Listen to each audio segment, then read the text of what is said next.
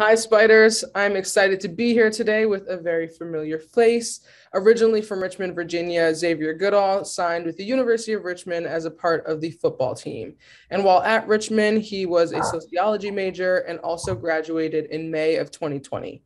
After that, he went on to do some pretty great things, and Xavier currently serves as a firefighter for Chesterfield County and is also a realtor with Exit First. Xavier, thanks for joining me. Thanks for having me, Jay. Absolutely. So let's jump right into questions. I knew you grew up in Richmond. What is it that specifically drew you to Richmond and to stay home? Honestly, me growing up in Richmond for all my life, we heard stories about the University of Richmond, but I never once knew where it was at. So I never really been to the campus until I actually went on my first visit. So therefore, it was also like I was out of state, but at the same time, I was in state because growing up where I was from, that we don't really talk about the university. We talk about it, but we never really been there. Yeah, absolutely. And as you were going through your recruiting process, what was it about the team or coaching staff that, really drew you in to come here? Honestly, it was the brotherhood. Truthfully, because as soon as I first got there, try to make an impact, and I had guys ahead of me like Jerry Jordan, Dale Matthews, and Jamar Bellows who like helped me out on the whole process there. So it was a smooth transition. Absolutely. That's awesome to hear. And, I know you probably had a ton of different memories, but what is maybe your favorite memory as a student athlete here? My favorite memory might have been when we beat UVA the first game of the season of my 2016, my freshman year, and also heading on and playing St. North Dakota State all the way down there to the state semifinals. Awesome.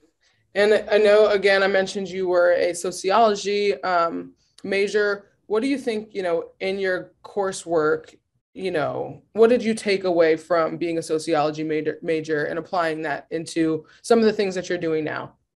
Uh, Honestly, I could say that basically dealing with people out in the field.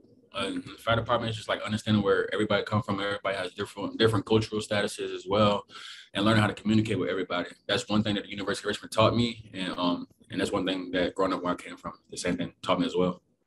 Yeah.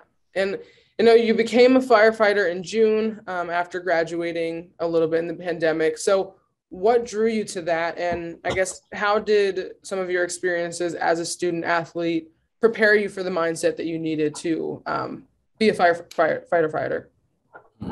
I say perfectly determination, just never willing to succeed, like always trying your best to succeed and never giving up on your brothers. Because at the same time, although I'm a firefighter, I'm still on a team with at least 3 to 4 people or 5 people daily.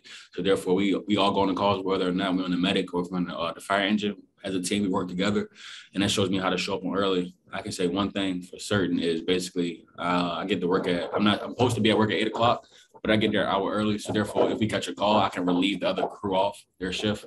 So. Yeah, that's awesome. Talking about, brotherhood and just the sense of responsibility to help out when needed. And definitely hearing that that's something that you learned here as a student athlete. I know you're also a realtor. Tell us a little bit about how that's been and what you've kind of learned so far.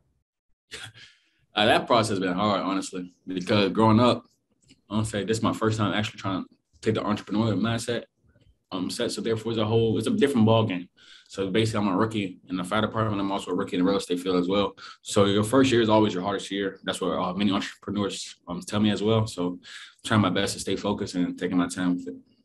Absolutely. And being that, this is a Black History Month Spider Spotlight, is there anything that you've learned as it relates to, the Black community in real estate? So what have you tried to do to, help and give opportunities to folks looking to be first-time home buyers or just home buyers in general? Well, home buyers in general, they think, well, for one, right now, rent is kind of higher than paying a mortgage. Therefore, a lot of people, they think that they underestimate what they can possibly afford.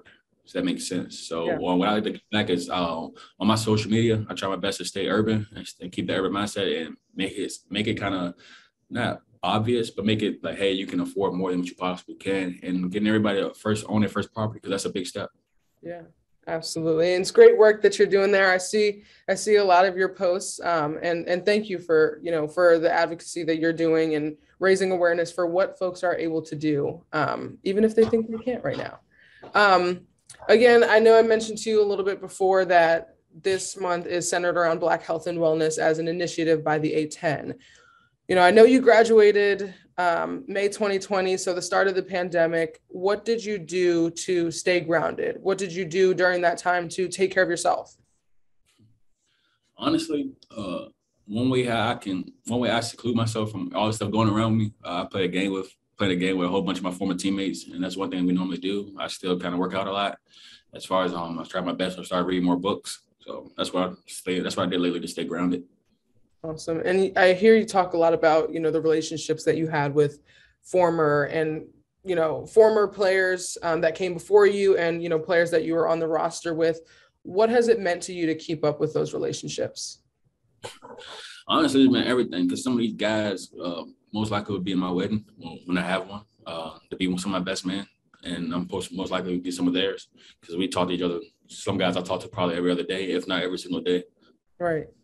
That's awesome, Zay. And what advice would you give to, a current student athlete on your team?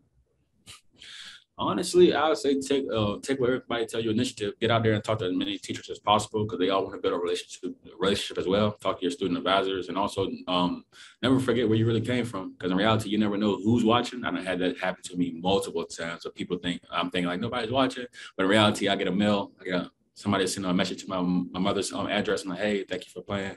I appreciate you. And it's little to say, even when you apply for jobs, not knowing you apply for application, you never know who's behind the scenes looking at your application as well. Because I also had that as well happen to me or former Spiders inside Chesterfield County. So I'm pretty sure the University of Richmond helped me get that job as well. Thank you for that, Zay. This has been awesome. I know you've had an impact here as a student athlete. The time that you were here on the roster. And I know you're having an impact out in the community. So thank you so much for all that you're doing and really happy to be able to highlight you for Black History Month. Thank you. Thank you.